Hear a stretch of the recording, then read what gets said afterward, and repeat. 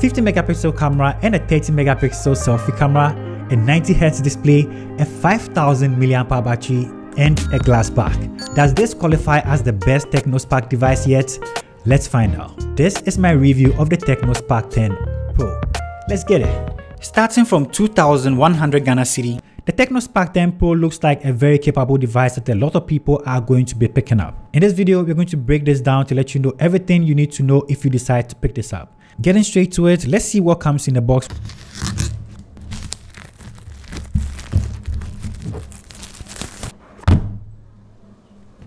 You are greeted with the phone. Let's put that aside for a moment. A transparent silicone case, a 12-month warranty card, an 18-watt charger with a Type A connecting port, a Type C to A connecting cable, an earpiece with a 3.5 connecting jack, and a SIM card ejector pin. And now the phone.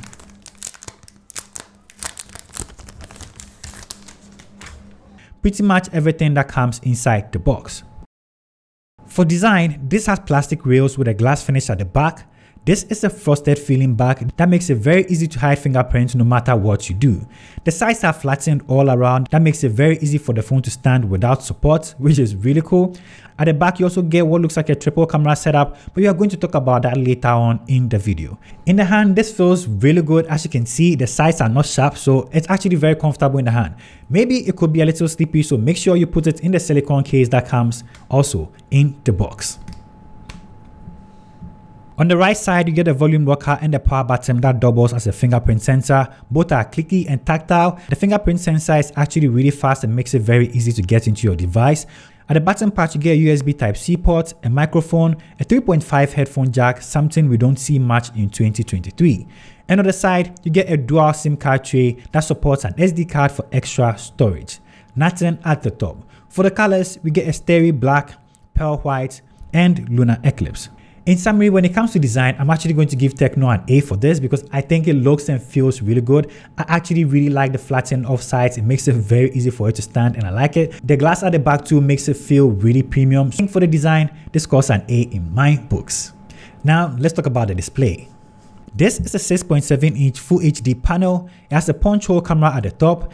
It has 1080p when it comes to resolution and a 90Hz refresh rate. The screen to body ratio is 90% and a touch sampling rate of 270 and gets bright to about 580 nits when it comes to the central brightness. Pretty decent for a mid-range device when it comes to specs. Coming from a dual drop selfie camera that was in the previous iteration, that is the Spark 9, I actually like the punch hole camera that comes on this one. The colors look vivid and punchy. It's a Full HD panel with good sharpness. It gets bright enough when you're using it indoors, you have no issue with that, but it's not the brightest when it comes to the outdoor usage. For YouTube videos, this can only go up to 1080p 60 FPS because it's a 1080p panel. The single firing speaker at the bottom is not the greatest. Thank God it came with an earpiece in the box so you can actually pop it in and enjoy your content comfortably.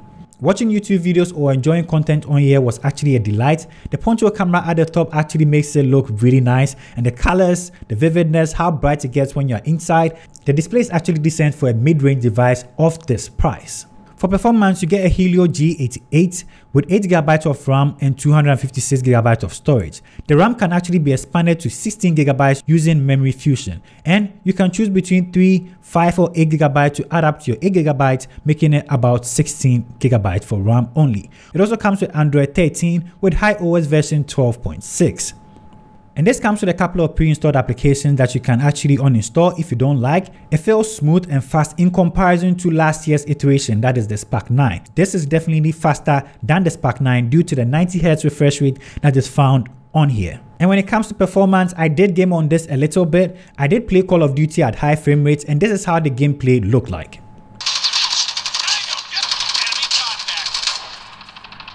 Enemy in sight. Fight harder. Predator missile awaiting orders. Enemy down.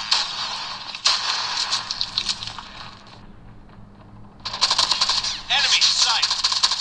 Target down.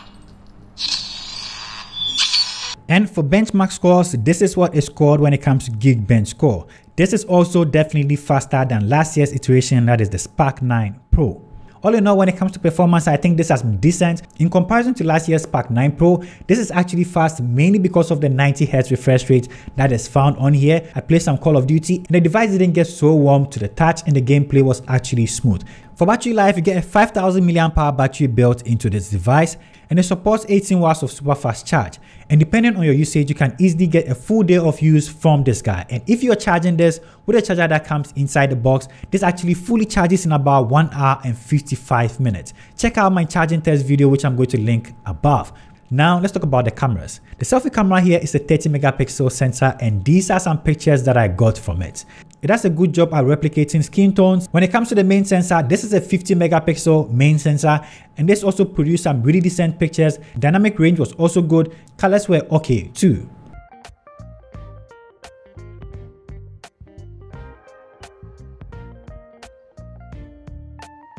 This is a low light sample picture, and as you can see, it does an amazing job at making it very bright and very visible. And for the selfie cam, you also get flashlight at the front, so if you find yourself in a low light scenario, you can actually use this to light yourself really well.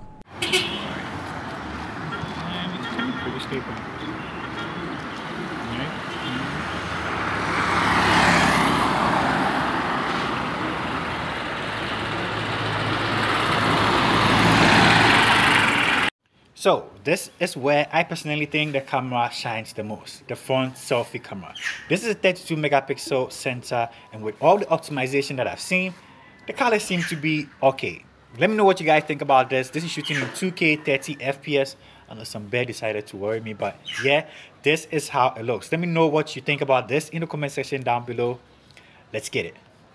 So in summary, what do I think about the new Tecno Spark 10 Pro? When it comes to design and build, I actually like it. When it comes to the display, I actually enjoyed the fact that they put a 90Hz refresh rate in here. All in all, for the starting price of this, I think this is actually a really cool device to pick up if you're looking for a mid-range device. If you're looking for a mid-range device that feels really premium to use, it has a really nice design. I really like the flattened off sides. The camera design at the back is really popular for most devices, so I think people are going to like that. All in all, this feels good in the hand.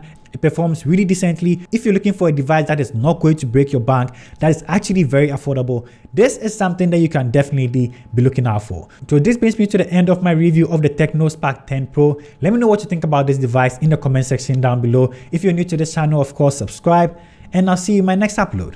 Peace, I'm out.